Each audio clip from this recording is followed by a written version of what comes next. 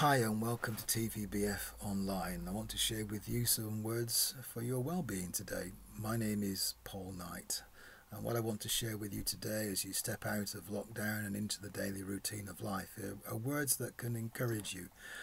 And they come from a very familiar passage in the Bible, a very familiar psalm, and it's Psalm 23. And the words I want to share with you are these words: I will fear no evil, for your rod and your staff, they comfort me.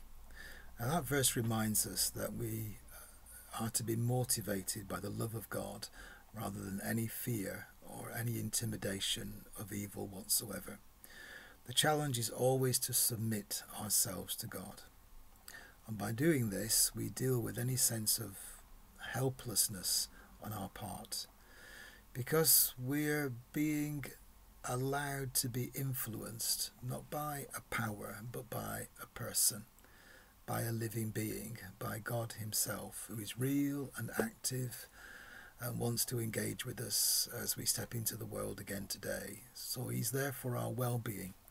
He wants to speak wholeness into our life, to encourage us to be strong as we step out of what has been a challenging time for many of us.